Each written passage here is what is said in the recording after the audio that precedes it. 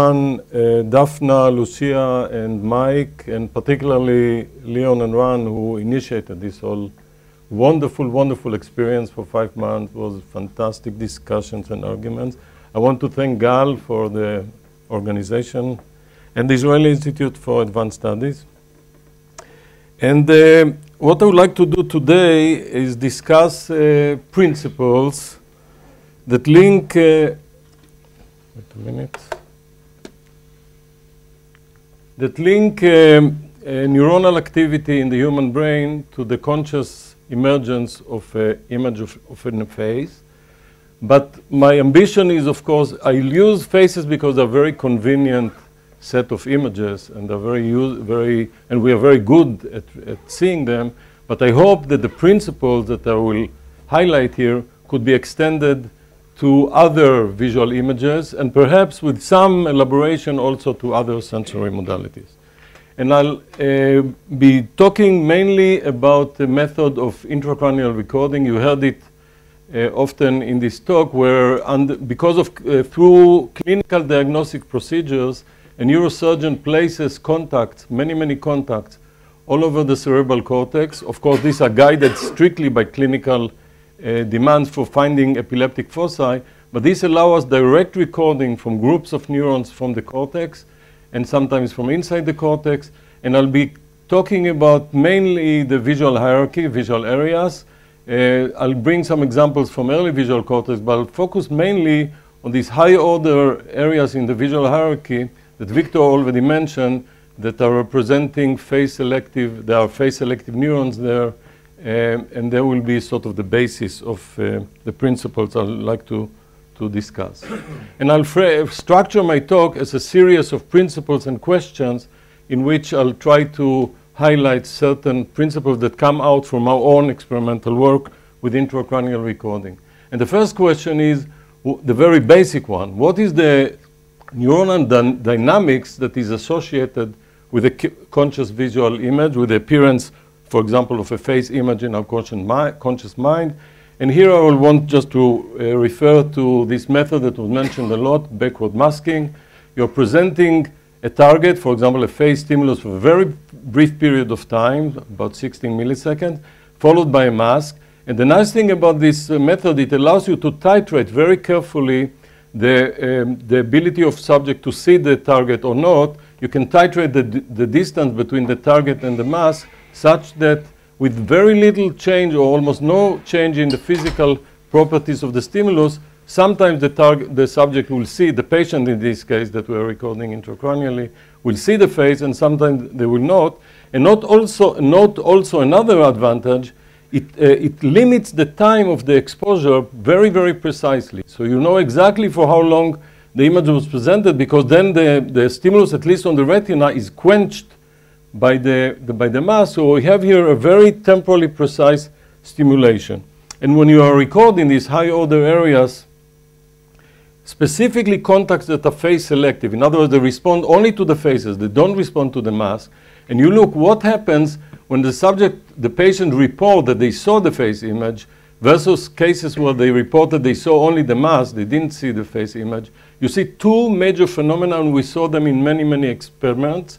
And that are, one is signal amplification. The signal non-linearly, just like Stan described very nicely, is amplified to a large degree compared to non-seeing the face condition. But another, I think, even more interesting phenomena is that despite the fact that the stimulus is for a fraction about 20 milliseconds, look at the response. The response lasts for hundreds of milliseconds after the stimulus was already quenched by the mask on the retina. So we have here two phenomena, amplification and extended or sustained responses, and we hypothesize that this is actually a sort of dynamic that is reminiscent to the one that Stan would talk about when he talked about global ignition. In other words, where you have positive feedback interaction between neurons, and we think these are based on this lateral connection that Victor showed so nicely, that activate each other, and they do two things. This positive feedback activation is amplifying the signal, so it crosses a high threshold of activity, but not less importantly, it keeps the signal alive despite the fact that the drive from the retina is quenched. So this reverberatory activity keeps on the signals for hundreds of milliseconds.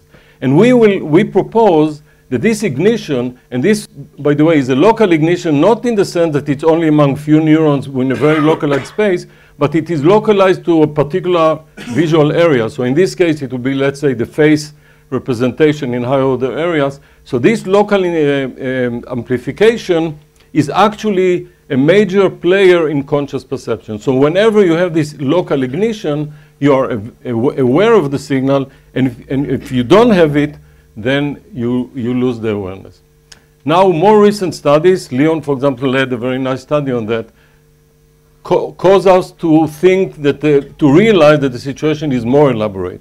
And the result is very, very simple, but very, very powerful. If you now continue the stimulus, instead of showing it for very brief time and getting the ignition, you just continuously show the signal, the stimulus for about 1.5 seconds, okay? So you show the face for 1.5 seconds. This is data collected by Itzhak Norman in our lab. What ignition dies down to a large degree by about almost 80% or 70% of its full amplification. So the huge reduction or adaptation of the amplitude of the signal, despite the fact that I will argue that there is not much change in the perceptual appearance of the image. So we have to somehow explain this major change in activity that happens with extended periods, so the ignition sort of dies down. Importantly, there is still a difference between preferred and non-preferred stimuli. So there might be some information here that is allowing the signal to continue to live in our conscious experience, but we have to sort of understand that the ignition is just the beginning of the process and there is adaptation. And the the stability of the visual image that we see cannot be delegated to the frontal cortex, because Itzik looked at frontal electrode, you see some activation there, but the ignition is just the same. You see that after extending the stimulus, the response dies down, despite the fact that as far as we experience, the face image remains pretty stable along 1.5 seconds that we show it. So the sort of principle that I would like to propose is that face perception is associated with an amplified and persistent 200 to 400 millisecond ignition-like dynamics that is localized to face selective visual areas. However, the ignition duration is fixed and is not related to the duration of the stimulus and is dissociated from the duration of the visual stimulation.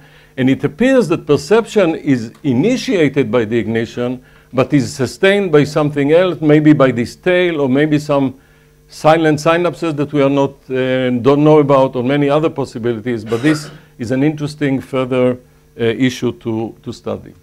Now, I want to dive in and ask a more specific question. Okay, we talked about a face emerging in consciousness, but I would like to ask, what defines the specific appearance of this face? What defines the content of the image? Why this face looks the way it looks like? What is the neuronal processes that define the appearance of this face as this image that you are seeing right now? And this is a study that was done by Shani Grossman in our lab and Ido Davidesco. The experiment is very, very simple. It's a one-back visual task. The patients look at images of different faces or different images of faces, also other categories. And they're fixating, they're presented for 250 milliseconds. If the images keep changing, the patient does not have to do anything, just look at the images. But if an image repeats, then the patient has to press a button whenever the image repeats. So it's a very simple one-back visual task.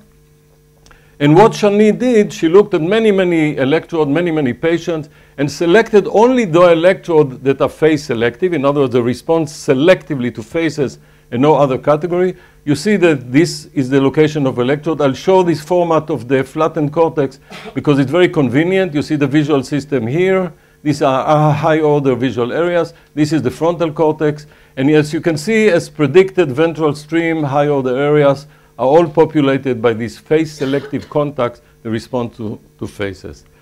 But interestingly, if you look now, you collect all the face selective contacts, and here Shani, for convenience, arrange them in a descending order of activation. If you look how this electrodes are activated by, for example, this phase that you see here, you see that not electrodes respond equally. There are some electrodes that respond very strongly to this phase, while other electrodes show a much reduced reduction. So there is a profile associated with the appearance of this phase. This by itself might not be very interesting, but for the same contacts, exactly the same contacts, you look at the response to this phase of Marilyn Monroe, you see now you could get a completely different profile. It's as if each phase is associated with a unique barcode or pattern of activation in the phase areas that sort of are linked directly to the appearance of this phase. And sometimes a pair of phases will have very, very different patterns. When the patterns are very different or very uncorrelated, we say there is a long distance between these two patterns. This refers to Chaim's presentation of the shape space, but I'll use the term of distance between these patterns, whether these patterns are similar or not. And the interesting thing is, if you look at pairs of faces, you see that some pairs of faces have very similar profiles of activations, while other pairs of faces have very different. So this will have long distance between patterns of this pair, and this pair has short distance of patterns of activation. Now you can now take all the possible pairs that the patient saw and design and build a distance matrix, just like you have a distance map of cities in Israel, how far they are from each other. So you can look at different faces, and if, for example, you look at this pair, they're very different than each other. They are very long distance. The activation pattern is very different. But if you look at this pair, you see that they are very short distance. The activation pattern will be very similar. Now, why is all this interesting? You say, okay, what's the point? I'm just measuring distances. I want to sort of extend on a theory, I think the fascinating idea that Shimon Edelman and Kalanit Griesbeck many years ago proposed. And the idea is that these distances are not just some kind of arbitrary behavior of the brain, but they actually define how things look like. And the idea is the following. What really defines how this picture looks to you, appears to you, is not the specific barcode, the pattern of activation of this image in the cortex, but what's more important is how similar this pattern is to other patterns produced by other images. So the appearance of this phase will be determined by the fact that each pattern is close to this phase, which is more similar to it, but very, very different from this pattern and very different from this pattern, but a little bit intermediate close to this pattern of the clock. So by all these distances, you are sort of triangulating and defining what is the appearance of this phase based on not its specific pattern, but its similarity distances or geometric location in shape space, to use another terminology, relative to all other possible visual images that can exist in this visual cortex. So how can we test experimentally whether this notion of distances has any validity? Maybe just some kind of artifact of development that they emerge. Shani had this idea that if these distances, that this distance matrix that I was talking about is important for face perception, maybe face recognition, then it makes sense that other systems that have they have the ability to do the same kind of visual processing like face recognition, although they are completely artificial, very different, developed in a very different way, should be employing the same strategy of using the same distances as the neural face selective areas are. And of course, Chaim described very nicely this revolution in what's called deep convolutional networks. I'm sure you all know about them. These are networks that are sort of inspired by the visual hierarchy. They are made up of layers of increasing complexity. So first layers look like a little bit like V1 responses. Top layers are doing actually a labeling of identity or category. And in between you have intermediate layers. And each layer is consisting of artificial neurons that are activated by the image that you are producing. So we thought to do something very simple. Maybe just take the distance matrix generated in the human brain, take the same images that the patient saw, feed them into this deep convolutional network, and for every layer of the network, you can now ask, is the pattern of artificial neuron activation for this phase similar or dissimilar to that phase, and just take the entire distance matrix of the artificial network at each and every layer of the network and ask to what extent it is similar to the human brain. Okay, this is the idea. It has two valuable aspects. One, that it shows that this has some functional significance if we find such correlation. But more than that, by finding which layer in the artificial network is actually expressing the correlation, we might get some insight into what is the function of these high-order phase-selective areas. So Shani did this correlation together with Guy Gazil from the computer department, and the result was very striking. You find a set of layers that show very high and very significant correlation between the human brain and the artificial network. These are the different layers of this network that does face recognition at a performance better than humans. And note the two things. First of all, we have the high correlation, so the network is using the same distance metrics that the human brain is using.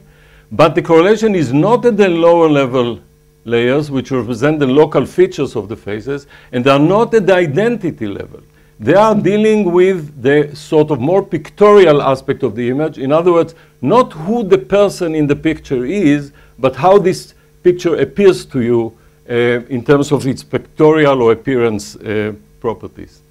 Another prediction, very simple and straightforward prediction of this idea of distances, that if you have two faces that look very similar to each other, this, by the way, is not Barack Obama, is Barack Obama look-alike, and he, of course, looks very similar to Barack Obama and looks on many, many levels very different than this image, you will make a very simple prediction that the pattern distance between the activation by this face and this face in the phase selective area will be close, and the distance between these will be very far. And this was precisely what Idor Davidesco tested. It actually tested it not on the patient themselves, but on students at the Weizmann Institute. We put simply all the face images on little cards, and we asked the students at the Weizmann Institute to place the cards near each other if the two faces looked at them similar, so the geometric distance between these images were close, or to place these cards very far from each other if the images looked very far to them. So here you see, this is the geometric distance that the student placed the different pairs of images.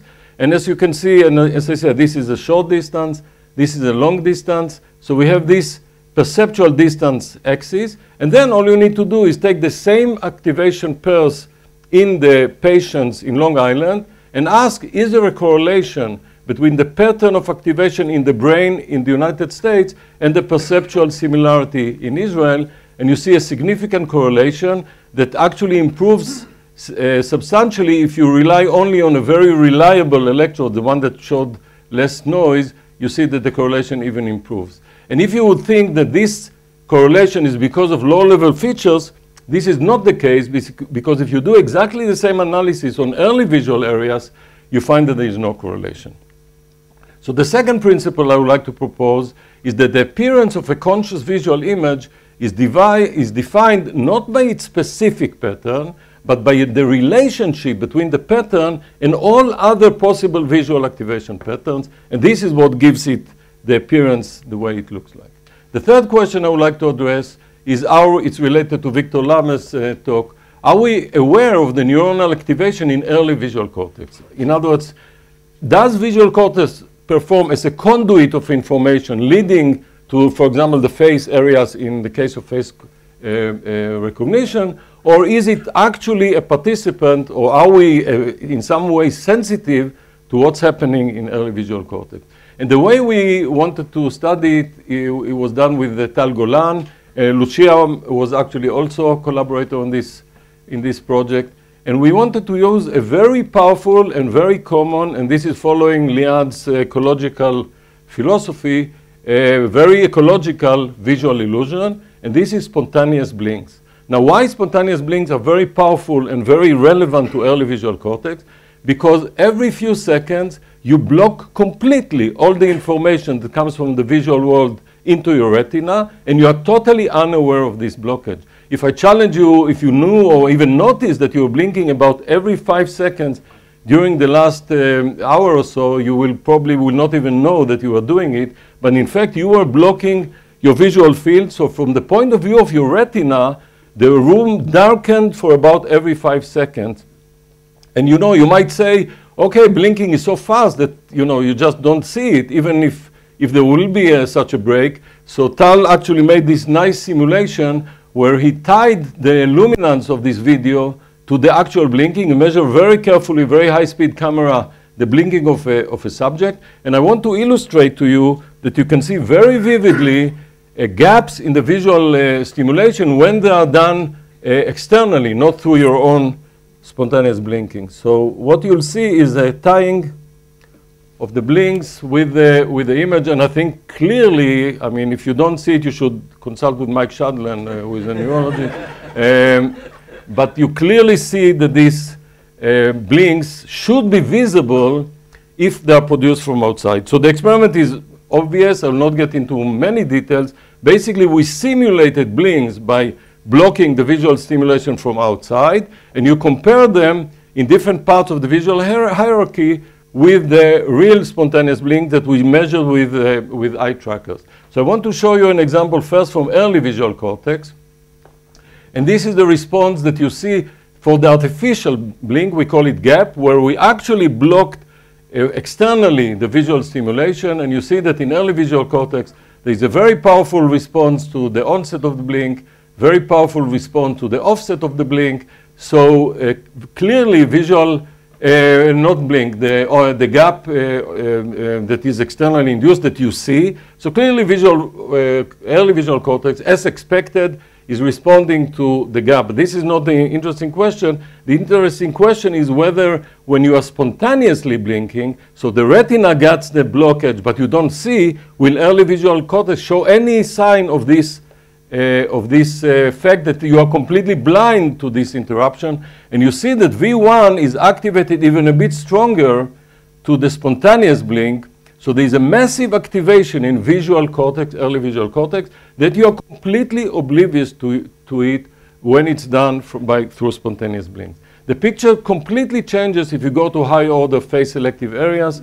There you don't see any response whatsoever when spontaneous blinks are happening, exactly what's expected if these areas reflecting conscious experience. And you do see some activation when you have externally induced blink that you see. And interestingly, the activation is not for the disappearance of the stimulus, but the reappearance of the face image after the gap is over. So we see a nice dissociation between early visual cortex that seems to follow the actual physical stimulation of the retina and high order phase selective areas that seem to be following the perceptual experience of the subject. And the last question I would like to address is where does the activation flows following the ignition? This was debated here versus the global workspace, and very elegant suggestion of Stan DeHaan and the counter argument. So the answer to this question is actually complicated. And I want to show in what sense it's complicated. So first of all, I want to go back to this one-back visual experiment I reported. And in fact, if you think about it, it's a sort of no report versus report paradigm, because whenever the faces are changing, then the patients are asked to just stare at them, just look at them, not do anything. So they're just experiencing them without any report. But whenever an image repeats, then the patient is asked to report. In other words, not only see the image, but add the button press following the report. So I would like to show you a movie prepared by Niv Noy. This study was done by Niv Noy, where I will show you 3 pictures. 2 will be different. So the patient, you remember, will be just watching the pictures. We slow down the movie dramatically so you'll be able to attend to the different activation. What you see here is a massive collection of many, many experiments like that on the cortical surface. This, I remind you, is the visual cortex. This is the frontal cortex. And what I want to show you, and notice that these are all contacts all over the cortex. And whenever a contact will be activated, it will turn into red. Okay? So I want you to watch what happens when 2 different faces appear. And the third face will be a repeat. So it will be not only looking, but also reporting. And I want you to notice if there is how the frontal cortex also responds to these repeats. So let's see if it works. Okay, you are starting. When it will come to Yeah, here is the face. And notice immediately this massive and very nice activation. By the way, notice how it persists long after the image is gone, because these are only 250 stimulation. Again, there will be another phase. This time, different phase, so the subject is just watching the images. So you see massive activation in early visual contact. A little bit of activation in frontal, as that was discussed here.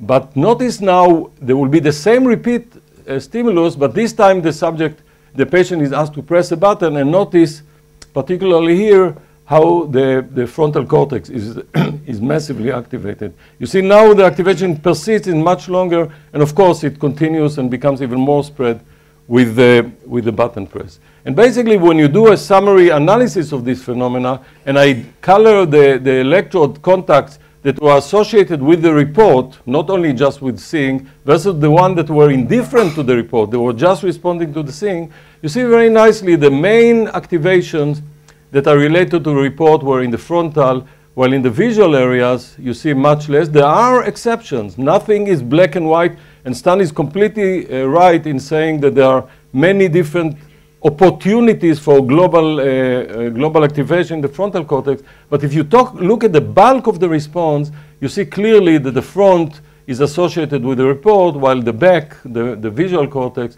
is more associated with just seeing the pictures. And the picture completely inverts if you're now looking about content. If you ask what contacts in the brain are selective to the content of the images, not to whether you're reporting or not, you see that these content selective, which are marked here in red and yellow, are all in the visual cortex, and very few, although there are some again, very few frontal activation that are associated with the content. But you can also get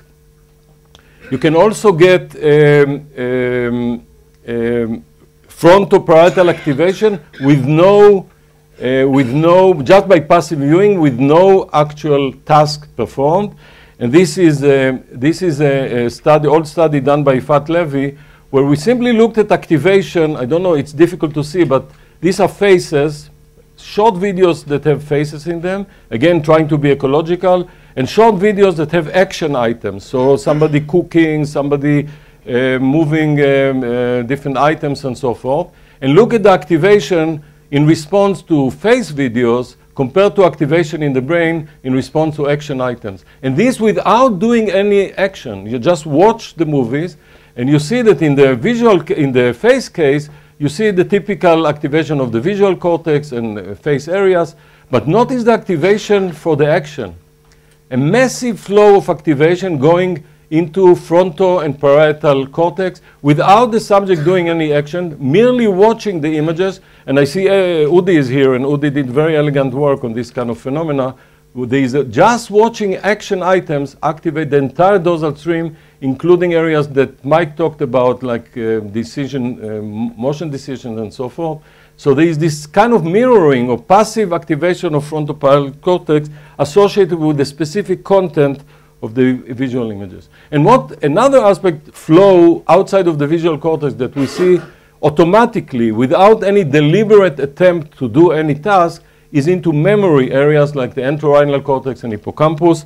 This is work done with Rodrigo Quiroga and Itzhak Fried, single unit recording in MTL structures. The subjects are just watching pictures, masked, and they are asked to recognize, just like the first experiment, whether the patient saw the images or not. And you see automatic activation in the medial temporal lobe for seeing the faces, firing of neurons, ignition, and not seeing the face. So this again happens without any performance of conscious task or attempt to make a decision.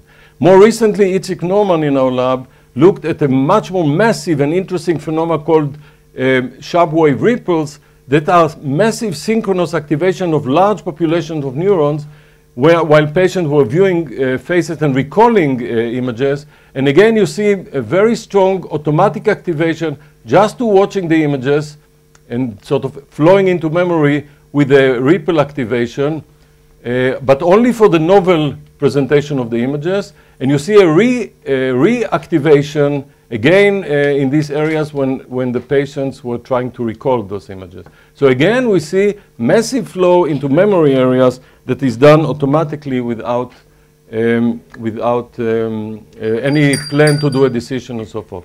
So the last principle is frontoparietal activation is selective to content and task, and report-free visual perceptions is linked to activation flow downstream into memory-related areas. And to summarize everything I told you, the central neuronal event in our sort of hands and in our studies that is actually related to conscious perception is this local ignition that is activating within a visual area and it generates a pattern or an assembly of activation of a neuron. The function of this ignition is of course speculative, but we assume that it is done to bind an assembly, a pattern of neurons, so they will point into a location in geometric phase space, and this is done through recurrent activation of these neurons within the visual area. The appearance of the visual image is defined by the similarity to other activation patterns, and the activation flows automatically to non-visual areas, but this is done in a task-selective manner, as I showed you, and also depending on the content, and automatically it seems to be registered in memory areas. So I want to thank you for listening and to thank the people who participated, Liv Noy, Kash Norman, Tal Golan, Shani Grossman, Michal Ariel, and Professor Ashesh Mehta was the neurosurgeon. Thank you. Yes, Lucia.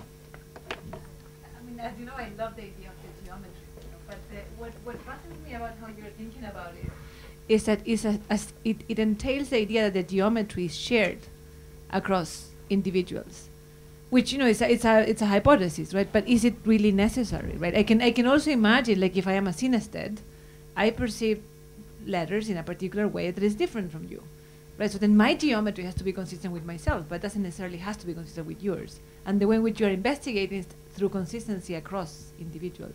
Yes, it's an excellent question. The fact that we investigated this way is due to technical limitations. We could not collect sufficient data from one patient to do the whole thing in one patient.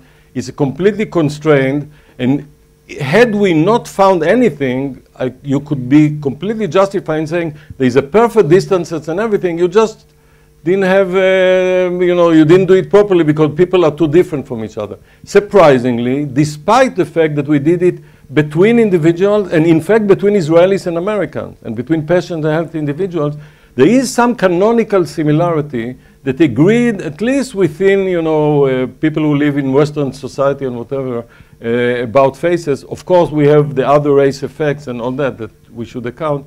So basically, grossly speaking, there is canonical thing. I'm sure that had we had the power, and in fact, now we are trying to do it with fMRI, so we could get this data in individual subject, we will probably get a much more reliable and strong effect. So definitely I'm with you that it's an individual people are different for many, many levels, but we find that there is a sort of a canonical aspect to this representation. Beautiful. The idea of similarity in embedding space of faces, as you self demonstrated, seems to be suggesting that even a feed-forward network will exhibit similar phenomena, which means that it might be simply a fundamental property of networks that are specialized to recognize faces. And I'm not sure, why do you connect it to conscious perception?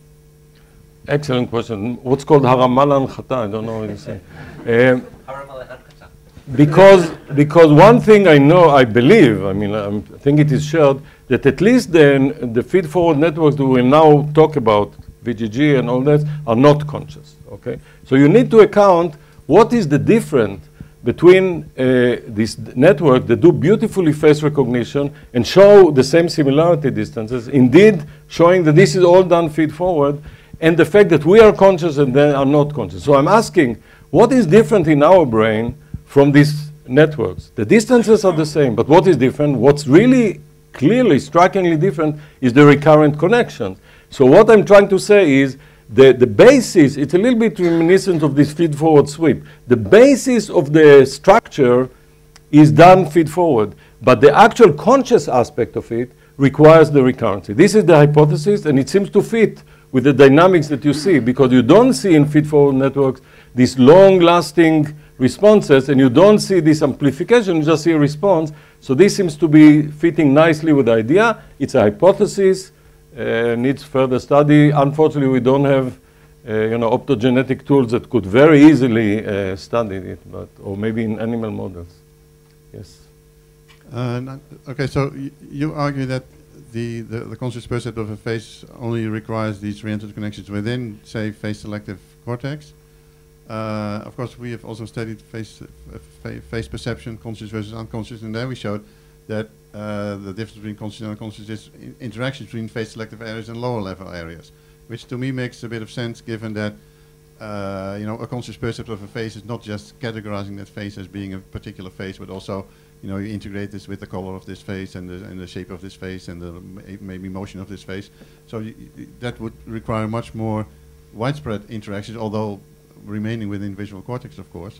Now, I noticed that you only looked at these kinds of signals for face-selective cells. Would you expect that if you would have included, say, lower-level areas, that you would also have found these kinds of recurrent activations, or maybe even spaces that would encompass also lower-level visual areas? Yeah. So 2 questions, 3 answers. First of all, we don't see this very long-lasting reverberation in early visual cortex. They seem to be more sharply responding, like in the gap even response. You could see responses that follow the stimulus very, very precisely. Secondly, our work with the blinking seems to say we don't simply find this related. We are contrasting conscious versus conscious aspect that is completely early visual cortex, black and white, seeing light and not seeing light, and yet we don't see any difference in early visual cortex. And thirdly, the results that you show that are very elegant, that show this continuation of signal when you are aware or not aware, could be, according to my thinking, a projection down that comes after the perceptual state that is now sort of reorienting early visual areas towards particular stimuli or whatever. So I'm referring this difference that you see in early visual cortex between seen and unseen, between gestalt and non-gestalt, to a feedback signal that is very rapid, and we found these signals from the ignition spread very fast all over the cortex. There is a signal that goes back that happens only when you have an ignition in high order areas and does not happen when you don't have it, and that's why you see the difference. But I understand Peter is going to show decisive data that will argue against me, so I'm open-minded to change. Maybe for very, very specific, very detailed type of conscious experience, you do need. I want to add another intriguing report in the clinical literature, that people with lesions to V1 apparently have very vivid hallucinations and dreams that are actually mapped to the lesion part in the lesion retinotopic part in the visual cortex. This is a sort of cortical Bonnet syndrome. And I think, again, I know it's very anecdotal and neurological and not very carefully studied, but again, it seems that we are able to generate a phenomenal world in the absence of the tissue or the neuron, the relevant neurons in V1. So I think this suggests that the V1 is more of a conduit of information rather than some kind of an important player. Thank you for that beautiful talk. I have a question about a prediction, and I want to know if you agree with it, and if so, if anyone's looked at this, your lab or others. If I link together the idea of the ignition with this sort of pattern of similarity space, particularly on the dimensions that you identified, is there a prediction there about sort of sequential effects on breaking into consciousness based on some dimensions versus others? And does that hold up? Does anyone know? I'm not sure I understand what you're saying. I'm wondering if those relevant dimensions of similarity and sort of overlap, both in sort of the pattern of neural responses and the pattern of the features that you've identified perceptually, is there a prediction there about how the conscious perception of one stimulus should prime or sort of ignite the next one that should follow that pattern in particular? Excellent question. Indirect evidence. We did some adaptation studies, which is a sort of priming, in which we gradually change the faces. And it looks like that whenever this fMRI study is very indirect, we use adaptation as an indirect marker for similarity of pattern. And it seems that whenever you're noticing that the faces change, you get out of adaptation. It seems like really these patterns are representing some perceptual change. Whether it will be relevant to breaking into consciousness or not, interesting question. And our data is very... By the way, if you invert the faces, then you need much more changes to do in order to get this separation, meaning that if for inverted faces, just like it's very difficult to see the difference between inverted faces, the patterns in the brain are also much closer to other than the upright faces. Stop. Last question. Yeah, I wanted to comment on the blink paradigm and ask you a question. I think it's a wonderful paradigm, and you know, I think you're pioneering something very important here because it's such invisible. But I wanted to ask you about the result. If I understand correctly, and I should read the paper carefully, but it's not that there is complete stability of the signals in the face of the blinks, even in anterior visual cortex, right? So you still get a disappearance. You don't get the same signal for reappearance, if I understand. Is that correct? No. Because you would expect that a conscious area related to consciousness should show perfect stability in the face of the blinks. Right? We see perfect stability for the case of...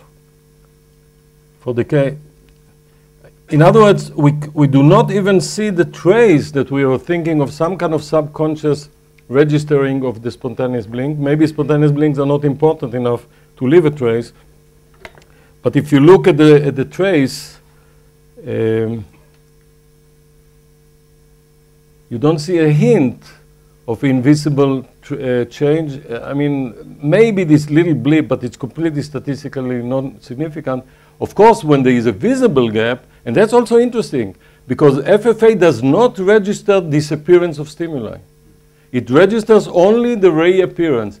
The disappearance of stimuli is registered in dorsal stream. I didn't show the data because of lack of time, but there is a little flag in the dorsal stream telling us, hey, a face disappeared.